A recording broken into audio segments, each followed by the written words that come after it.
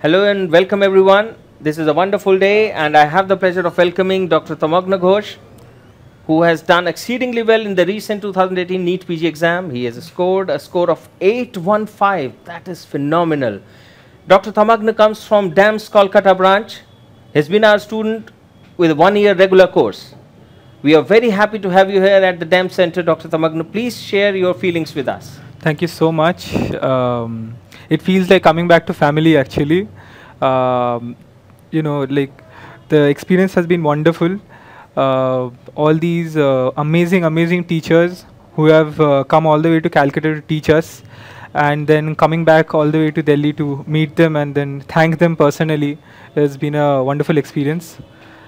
Believe me, Dr. Tamaghna, the pleasure is all ours.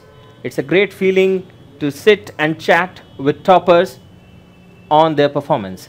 Now, I have already mentioned, and also you have mentioned that it was good time that you had at the DAMS classroom. Yes. Can you just elaborate your experience with it? How it benefited you, and how was the entire thing at DAMS Kolkata?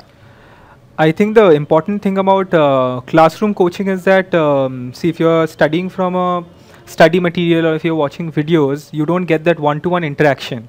And there's also a lot more that goes between the lines. So it's not, when you're studying, say, psychiatry or pharmacology, it's not just that you're studying or preparing for. You're also preparing for an exam.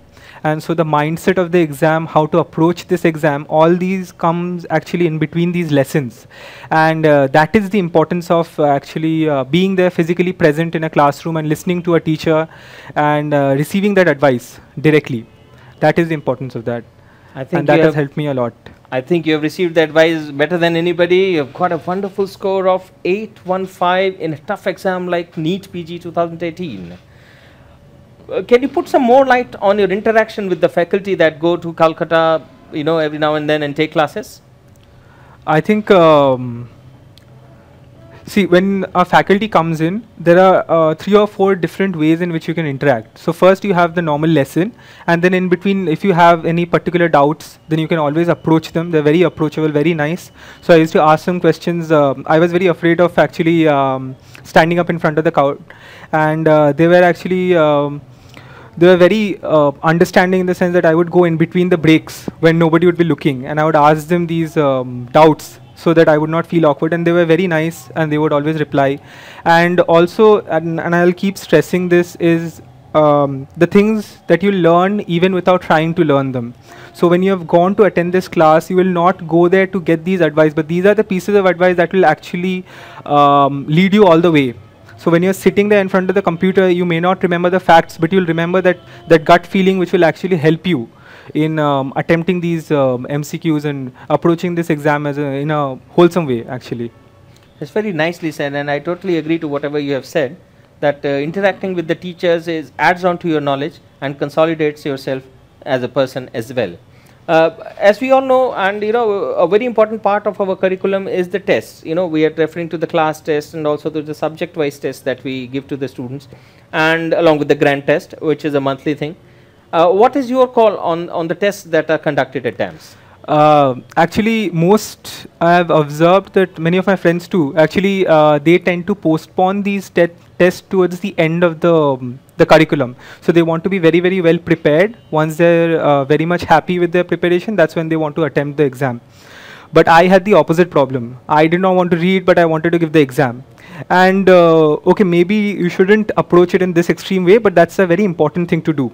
So when you're giving these exams, approach it as a student of life. So you cannot expect all these questions to come from your limited study area. But what you learn is actually, you learn how to attempt a question from the question's merit itself.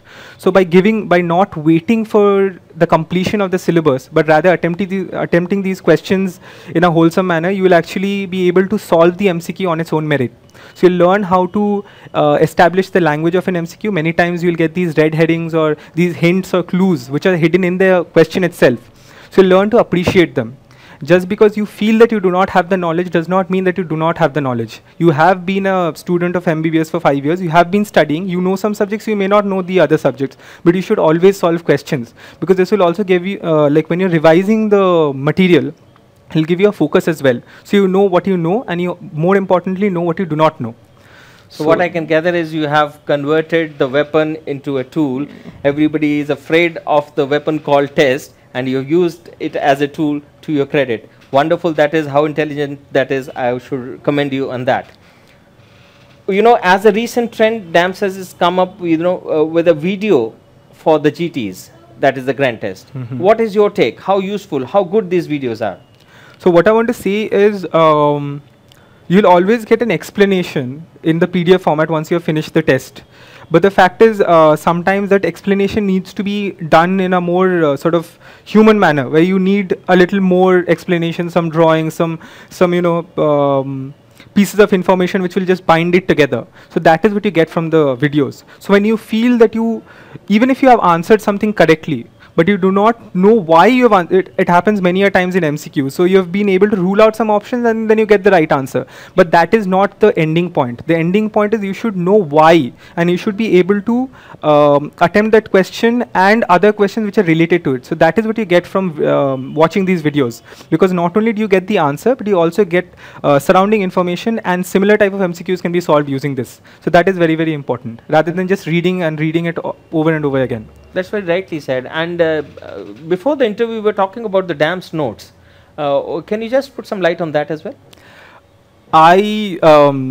Maybe some people from Calcutta will remember me, because I was the person who used to, I would hear jokes from the back, like people sitting behind me, and they would say, this guy, he writes so small, he's probably writing a whole chapter on one page. So I had this diary, and this diary is like the annual diary, right? 365 pages, and I have managed to fit the whole of DAMS in this one diary. And the thing is, this is what I want to tell you guys, that you should know about yourself, okay? So my biggest problem was that I used to be really afraid of large amounts of syllabus. So if I have 19 different notebooks, pages filled with information, how do I revise that in a week before the exam? So I wanted to tell myself I can fit this in a small manner, and then I can go on to say, you know what, it's just one diary. I am very sure it is very, very humanly possible to know this much. So 365 pages, even though I know that it's the same information which would be in 19 notebooks, but that is how I used to convince myself, this is possible. So know what your weak points are. You have been able to observe yourself. This is not the first time you're studying, and then accordingly change your behavior. See, the line between, if I may quote, the line between, insanity and genius is very, very fine. So when you're successful, people call you a genius. If you're not successful, they might call you insane. But the fact is, you got to do what you have to do for yourself. And for me, I knew that this was my weak point, and so I would write really small, try to fit it all in, and then I could tell myself, if I have the capability to fit all this into one diary, I can definitely have the capability to fit that in my brain. So that is how I convinced myself how to. And another thing that I want to say is, towards the end of my preparation, it actually happened to me that I was overburdened. I didn't know what to do. You have a lot of DAMS text material. You have a lot of videos which you want to go through. You have solved some tests and you have the answers for that. And sometimes it becomes very, very haphazard. So where do you come down to? Your notes are supposed to be your anchor, okay? So everything should depend on your notes. And that is the fact that you want to keep on revising. And so anything else that you want to add on to is your extra. This is what you're putting in. More than the average person, right? But you should always keep your foundation correct. And that foundation, and I chose that foundation, was notes. So I wanted to say, what, even if I can't solve tests or can't revise all these answers or anything, one thing I definitely want to do is I want to learn my notes, like the back of my hand. And I want to go to the exam at least knowing this. This is how much I want to bite, and this is how much I want to digest. So that is my capability, and I want to do it very, very well. And that is what the importance of notes is. Okay, so you should not forget that. But I think you have bitten well and digested too well. You have scored a score of 815, which is going to be a dream figure for many of the aspirants. And let me remind my viewers here, I'm talking to Dr. Tamaghna Ghosh from DAMS Kolkata, a wonderful person to talk with. Dr. Tamaghna, I'll just ask you, about your concern or about your opinion about the DVT that we conduct. DVT, some people tend to misunderstand DVT actually. I saw a lot of people not attending the classroom or anything and then directly jumping to DVT and expecting bigger returns. But DVT, the point of DVT which I felt is giving the high yield points. Okay, so DVT is something that really helped me sort of bind everything together. So when I have 365 pages of notes, I want to know what are those few things in the last, say, 2 days. What is that I want to revise? What are the hard-hitting points? What are the things that all our like wonderful teachers have analyzed, and according to the trends, they want to say that these are the high hitting points, right? High yield points. So that is what DVT is. So you can't use it as core text. Core text becomes your notes, but your highlights or the things that you want to pick out from those notes and revise over and over again becomes your DVT. And also the very important thing about DVT is the visuals, okay? So NEET has slowly transformed itself towards more of USMLE, okay? Integrated questions, more of images, more of probably in the next NEET you might even have audios and videos and whatnot, right? So your mind should be prepared for that, and that is what DVT does. So you have these wonderful visual sort of visual cues, okay? You are not just answering from the image, but you're also learning the text behind the image. So you have these small highlighting points from your notes. So okay, this is how a fibroid looks like. They might give me a picture of fibroid, and then you can have associated questions along with it, which can be twisted and asked. That is the wonderful thing about DVT. Well, that's the whole idea, actually, to give you a complete picture of the exam, so that our students, the Damsonians, they are never left behind, and they are capable enough to face any challenge. Let me ask about the CBT 1 and CBT 2, and for the information to our viewers, DAMS has conducted this year 2 CBTs by the name of CBT 1 and CBT 2. I would like to know that how these 2 CBTs helped you, and what were your individual scores in these 2. What I want to say is, if I think it will be there that some of the students in DAMS, or in colleges, they'll be interested in drama. So when you're practicing for a drama, you'll actually have some rough rehearsals in which people first practice their own dialogues, then they do it with each other, and then you have these dress rehearsals. Dress rehearsals is with the lights and the sounds and the stage and everything, right? So your CBT is exactly like that. So when you're giving a NEET exam, you're not just checking your knowledge, you're also surviving on stress. You're trying to beat that. You want to do really, really well, even though you're stressed. You have to reach a destination. You have to wake up early in the morning. You have to get into that mindset that, I have to give a test and I want to remember everything that I have studied. So all of these things can be practiced in a CBT. So you have to go to an unknown location which you do not know, might be a little uncomfortable, might not know other people, and then you have to find your own seat, give the exam, come back. So that sort of puts you into the mindset. So when you're giving the actual exam, then it becomes a sort of a second life. So you know that this is what will happen. So it won't be an excess amount of stress. It will be your daily routine. That is what you want to develop from a CBT. That is how it's different from sitting in the comfort of your own room and then giving it online.